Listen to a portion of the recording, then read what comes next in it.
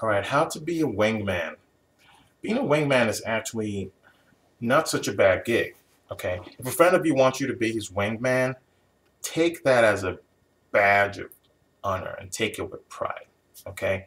The best way to be a wingman really is not to be too close to your friend, okay? The whole point of you being the wingman is that you're there, but you're not like right next to your friend, you know? You're the one who's actually scoping stuff out, okay? While your friend is kind of there, you know, at a little bit of a distance from you, but you're still relatively close, just not too close, okay?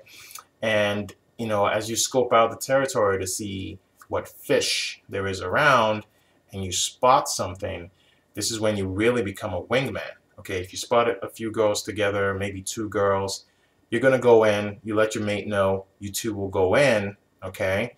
But you're going to be the one who starts the conversation, okay, with the girl that your mate likes. Okay, so you're going to start the conversation with the girl that your mate likes. We're going to continue in the next video.